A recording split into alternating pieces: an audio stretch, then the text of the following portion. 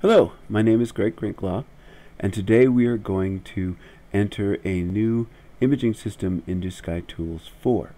I'm going to go up to the Setup tab, click on Imaging Systems. Now when you enter this information, it's important to get it as accurate as possible.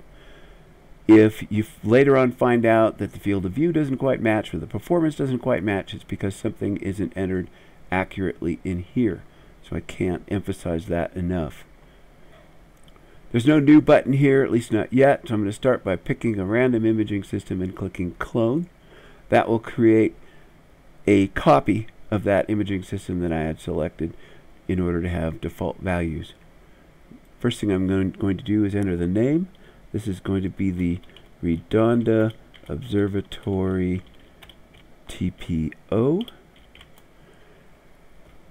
Next I'm going to enter the type of imaging system, and that's pretty much how it's used. In this case it's a private system, which means you have complete access to it all night long. If it's say an eye telescope, you would select shared by time slot, but we're going to go with private system. The next thing to do is to enter the actual telescope part, the optical tube assembly. Normally all of your telescopes would be listed here. I have a lot of them. But when we want to enter a new one, we're going to click on the gear here, which will bring up the dialog for creating a new telescope optical tube assembly. Now I'm going to click on New, and here is a list of telescopes pre-entered into the software. Unfortunately, there aren't any TPOs in there yet, but that's okay. They're easily entered. I'm going to click on Enter Manually and select OK. There are only a few parameters for a telescope. I'm going to put in TPO 12-inch. The telescope type, the optical design, is an RC. I'm going to flip this to millimeters. The aperture was 305 millimeters. And it's normally an f8, but we went ahead and installed a 0.75 times focal reducer, which brought it down to 1830 millimeters, or f6. Now since we've installed a focal reducer in here, I'm going to click this box which says that there is a built-in focal changer. That just tells the system there's one more piece of glass. The orientation should be unmodified. Optics are set to a little dirty. It doesn't matter what you set that for, because for an imaging system that's not used. When I entered the RC system up here, it estimated the central obstruction at 39%, but I looked it up for this telescope and it's actually a whopping 48%. So I'm going to enter that, click Done, and we've now entered our optical tube assembly. The next thing to do is our camera, and this is the camera that's attached to this telescope. I can modify it. It will remember the data. If I click on Your Cameras, here's a list of all the cameras that I have created and modified and attached to different telescopes. Normally you're just going to have one or two here, but in testing I have quite a few. To add a new camera, we're going to go over here to Get Camera from the Pool. That's the list of cameras that were shipped with the telescope. Eventually you're going to be able to download these from our website and share them to the website. And I'm hoping that will allow us to keep up much better with new cameras as they come along. So the camera we're looking for is an STL6303. I'm going to click Use this camera. And now it's imported the data. I'm going to go over some of these values quickly. The pedestal is an arbitrary number that cameras add to the signal output. And that's so when you're doing calibration, you don't get a negative value. Now some cameras won't do this, and software is needed to do it for you. But in most cases, for modern cameras, they add this pedestal value, and it's almost always 100. Over here we have the full well. These values here in this box are used to calculate when saturation is going to occur, when blooming is going to occur. So it's a good idea to get these things as accurate as possible. These are all specs you can look up for any CCD camera. So the full well here is set in electrons to 100,000 electrons. More than that, and it's going to start spilling over and saturate. It's linear up to 5,000 ADU. Now this isn't electrons. This is actual counts coming out of the camera. Above 50,000 ADU, it's no longer linear, and what that means, if you're doing photometry, signals above that may no longer give you accurate photometry. So that's an important number to know for photometry. If this camera had an anti-blooming gate, excuse me, you would check this box and enter a number here, something like 100,000. Something else you can look up. It doesn't have one, so I'm going to disable it. This is empty. I'm going to put 0.3 electrons per second. Now these things are all easily looked up in the specs for a CCD camera. Down here we have the quantum efficiency. Now often you can just look up the detector from our list here, and that will enter the quantum efficiency, but in this case it's been entered manually. I'm going to show you what that looks like. So here's the graph for this camera. This is quantum efficiency. It's absolute quantum efficiency versus wavelength. So at 400 nanometers, it's 30%. And so we go over here to 400 nanometers and we enter 30. Now you can tell relative quantum efficiency from absolute quantum efficiency, because relative quantum efficiency will peak at 100, but rather than say 65 like we see here. These specs are also available for most any astronomical CCD camera. It's pretty easy to enter it yourself. If there is a built-in guider chip, you would enable this, enter the numbers. Again, more specs you can look up. And I'm going to go ahead and click done. When I do that, this camera I've modified for this telescope is now going to be saved in my Your Cameras list so I can call it up later.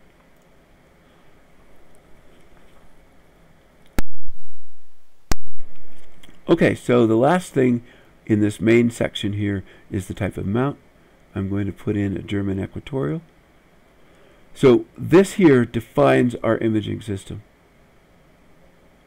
And if you changed any of these things, you'd have to, you're changing the imaging system. So, for instance, if you change the camera, if you have more than one camera and you swap them out on the same telescope or the same imaging system, then you're going to have to create a second imaging system for that second camera. Our next item here is optical configuration.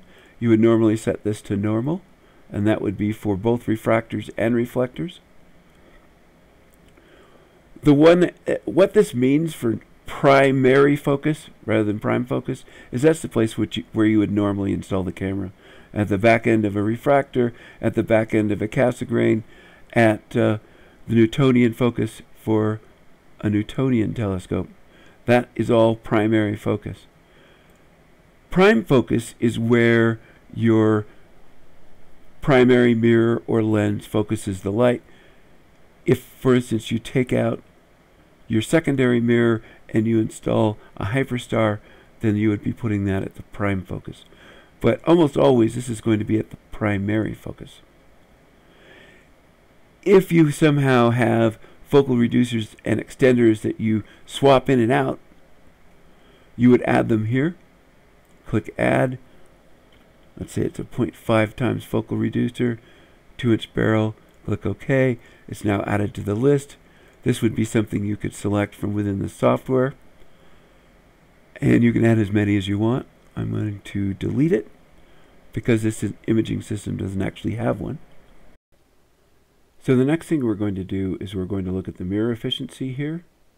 And it turns out that in our testing, the last time the mirror was cleaned for a reflecting telescope made a big difference on how much signal we were getting. So we take that into account in our models. I'm going to enter the last date when this system was cleaned. It's relatively new, so I'm going to put in December 1st of last year. The secondary was cleaned at the same time, so I'm going to click Same, and then I'm going to click the Advanced button here. Now this is the mirror degradation coefficient, we're going to just leave that at 6,000. These values here were set up from the last imaging system, the one we cloned.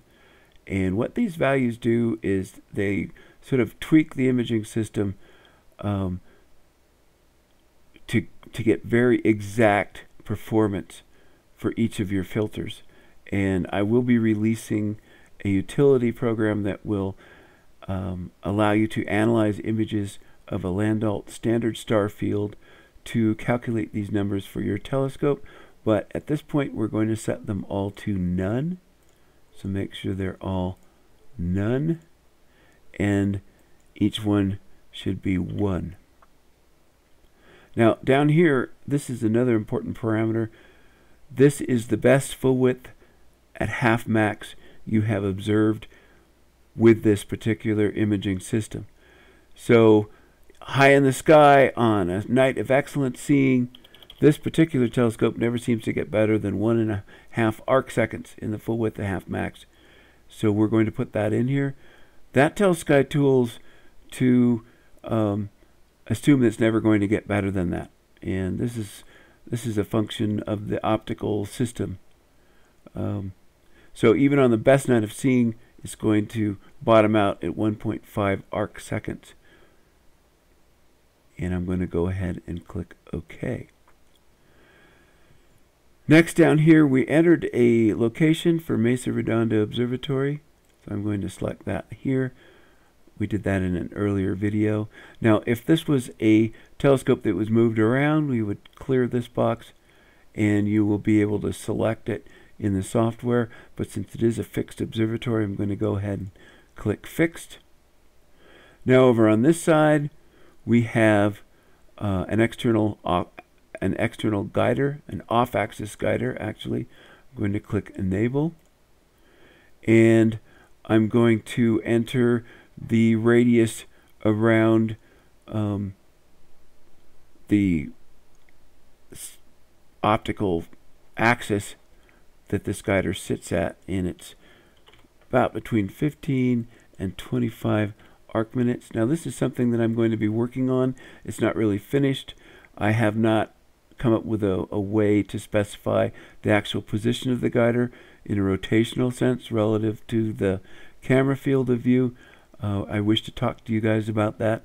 We're going to go ahead and enter these numbers, which will create a ring, and you can drag the field of view around and eventually put a guide star in the proper position. There's no eyepiece projection for this telescope or this imaging system, so we're going to skip that. Here's the camera configuration. I'm going to set the angle to 0. It has a rotator, so I'm going to remove this checkbox where it says fixed. If you have a camera that is in a fixed rotation angle, put the rotation angle in here and click fixed. If it moves around a little bit from time to time, you can go ahead and just update this number. Here we have the maximum bidding. At various points in the software, it will estimate the best bidding to use for different situations, different objects. This sort of gives it a cap not to go over. So if I set it to 4x4, it would only choose 1, 2, 3, or 4x4 bidding. I'm going to leave it at 2x2. Next, we're going to set up the filters. So these filters here were part of the other system, or perhaps the last time I made this video. So we're going to reassign filters from the list here on the left, and you can choose your filters or get filters from the pool. And again, as we saw earlier, your filters are ones you've already set up and used in a camera, so that might be blank. The pool are the ones that are shipped with SkyTools. And this has a generation 1 luminance. I'm going to double click green. I can click the sign as well, blue and red. It also has an H alpha, an O3, and a photometric visual filter. Okay, so now we've assigned our filters to the telescope. Doesn't really matter what the order is. We're going to look at one here to see what they look like. So this is how filters work in SkyTools. It's an actual digital profile of the transmission of the filter versus wavelength. This value here is important. This has to match what ACP has for that filter. If it says luminance, you need for it to say luminance there, or ACP won't know what filter you're talking about.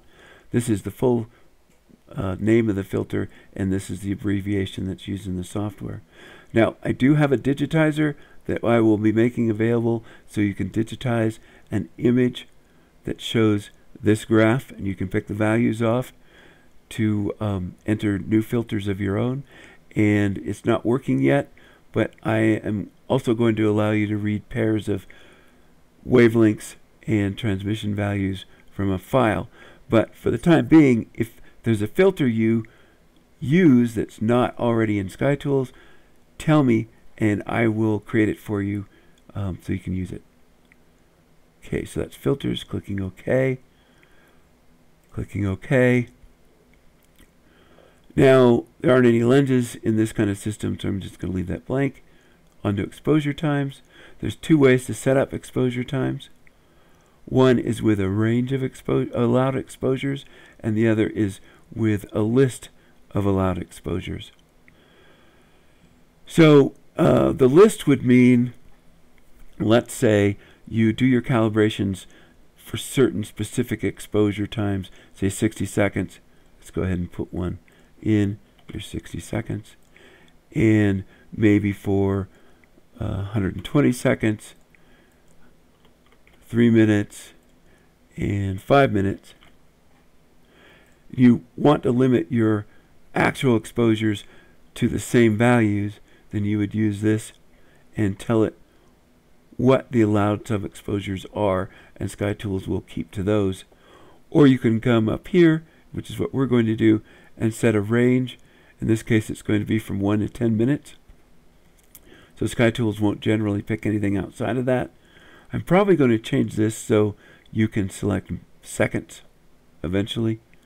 But even now, it will allow for shorter exposures in special cases. For instance, let's say you're not tracking an asteroid and it's going to smear in, say, 27 seconds, then it will allow you to do a 27-second exposure, even though this says 1 minute.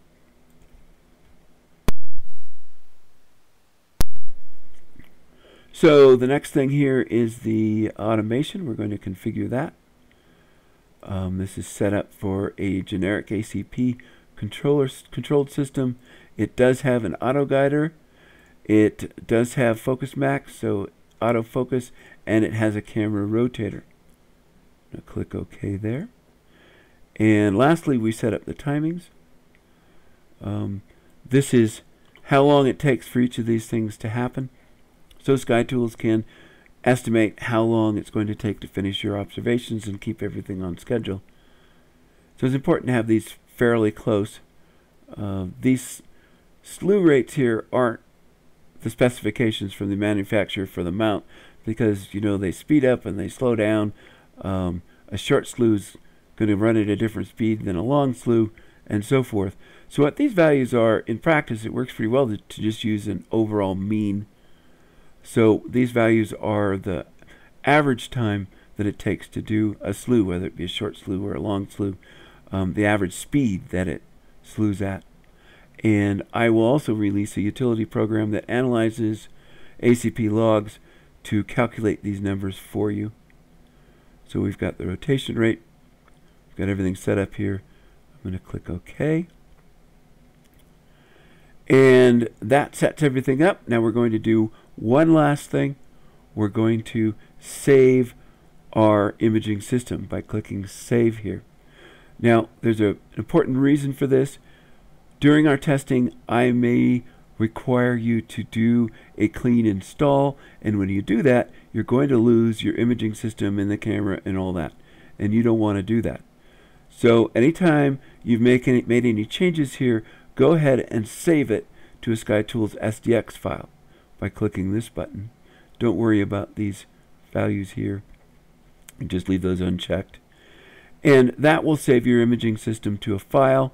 Store it someplace where you can find it. like maybe in your document, do not put it in your SkyTools 4 folder, because that's the folder that I'm going to have you delete if we do a clean install. So make sure and save this, and if you make changes, save it again. Later on we'll be using the open button here to read it in if necessary, and you'll get everything back just the way it was before, assuming everything works properly. Okay, so that is everything for setting up your imaging system.